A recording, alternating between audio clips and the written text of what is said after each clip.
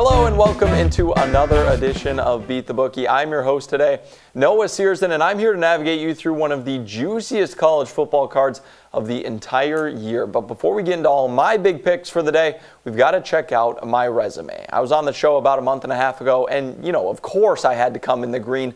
24-10 to be exact, my best bet in that one, Rutgers covering against Cuse. But enough about me. Let's talk about last week. We had our Canadian friend Ben Schulman on, and not too hot. 2-7 on the day. Lost $48.66, breaking a 3-show winning streak for Beat the Bookie. We'll take a look at the standings real quick. The top dog right now is Jaron May, $65. My goodness, Jaron, a great day for him, followed by Colin Bach, Brad Klein. I'm at the 4 spot, but I'm not satisfied. I want that top spot. So we're going to get straight into our big games, and we'll start things off with a top 15 battle down in College Station between number 13 Auburn and number 14 Texas A&M. A lot of people think about the Aggies. They think about that big win at home against Alabama, but they haven't really impressed me otherwise. And you talk about what this Auburn Tigers team has done, especially on the offensive end of things.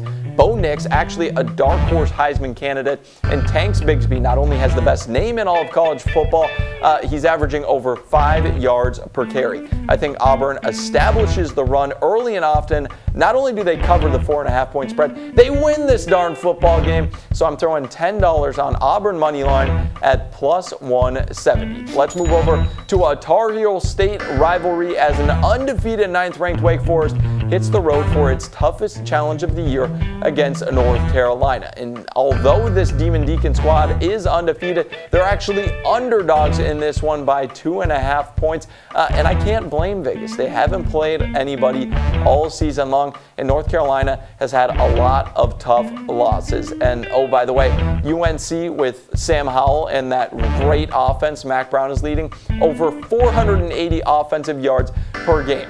Demon Deacons can do it too. Sam Hartman and A.T. Perry have connected 8 times this year. A lot of offensive points are going to be put up on the board early and often, so I'm going to take the over on the first half total points, 38.5 on that one, and I'll throw $5 on that. For our final big game, we'll take it to America's Conference, where Mel Tucker will be storming into West Lafayette with number 3 ranked Michigan State to take on Purdue. And look, this Boilermaker squad, they're solid. 5 wins on the year. They'll make a bowl game, but we got to talk about Michigan State. They're undefeated on the year, up to number 3 in the rankings, and got a big come-from-behind victory against Michigan last week. This Purdue Boilermaker defense actually pretty solid, but one thing they're bad at is stopping the run. Their 3 losses this year: Wisconsin, Iowa, Minnesota. 3 teams that can run the ball. So I'm hammering the Spartans, who have the best back in the country in Kenneth Walker III. They easily cover 3 points, throwing $10 on that. And we're also going to prop it up, not pipe it up. We're going to prop it up here on Beat the Bookie with a Kenneth Walker prop. I talk about how much I love him. Those are rushing yards. He's going to rack them up all day. 114.5 is his over-under. Hitting the over, $10 on that, no questions asked. We'll now throw it to my picks of the week, and we're going to keep it in the Big Ten for Ohio State versus Nebraska. And Nebraska, I can't even trash on them that much because it's been a tough year in Lincoln. Scott Frost, a lot of close losses. But let's talk about this Buckeyes squad. CJ Stroud, in his last 5 games, not a single interception thrown.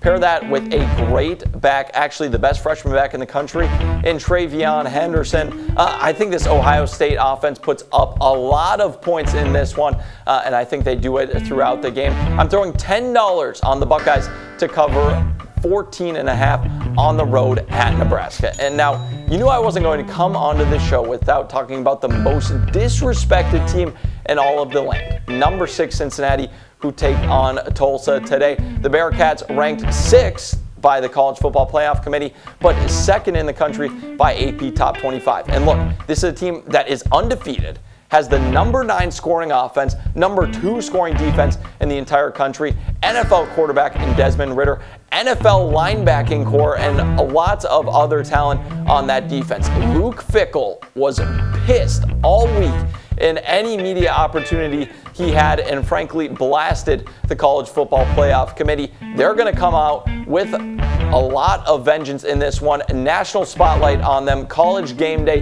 in attendance. They need a statement win, so they're going to do it today. $10 on my Bearcats to cover the 22.5 and get that big win today. But my lock of the week, the bet I'm most confident in, I'm going to head down to TCU where number 12 Baylor is in town to take on the Horned Frogs. And I don't understand this line at all because this Baylor squad is 7-1 on the year. I think they're right there with Oklahoma in terms of best teams in the Big 12, and it's a touchdown spread against a TCU team who is really bottom of the barrel Big 12. This one is pretty obvious to me. You don't have to think about it too much. And if you're taking anything from this show today, it's that you have to start taking Baylor seriously, who has a top 25 offense and defense, both sides of the ball. They'll easily cover a touchdown spread against TCU. $20 on that one. We're going to get a little weird for the dog of the week and travel all the way over to the islands of Hawaii, where the Rainbow Warriors play host to number 24 San Diego State. And look, the Aztecs are solid,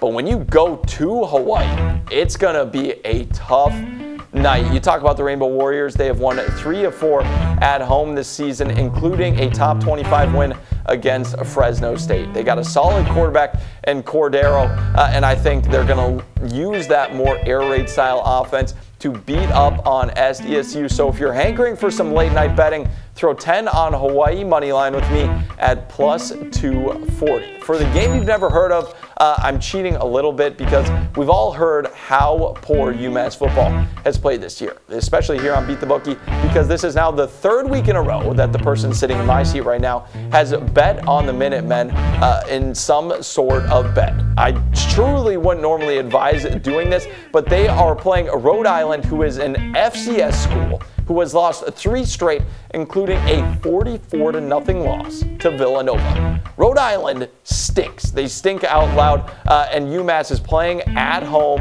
They have 1 win on the season against UConn, and I think the Zoo is going to be rocking. It's a pick'em game, which is absolutely absurd when it's FBS, FCS. UMass wins this one, so I'm throwing $5 on them to cover in that one. For a parlay to finish things off, I'm titling this one the Disrespect Parlay, because this is 3 teams that got disrespected by the College Football Playoff Committee. We're going to start off with Cincy. I already gave you my logic on that one. Love them to cover today. UTSA, the Roadrunners, another team ranked in AP Top 25, not ranked in that College Football Playoff poll. They're laying 11 points to UTEP today. I think Roadrunners come out with a vengeance. And then SMU, another American squad like Cincinnati, 5 points. They cover that one against Memphis. I'm throwing $10 on that at plus 581. It's pretty confident in that one. So those are all of my picks. Of course, I started things off Auburn, Bo Nix, love them today. Michigan State, that's the game I have the most money wagered in. I love Kenneth Walker III. Maybe sprinkle a little bit on a Heisman bet as well.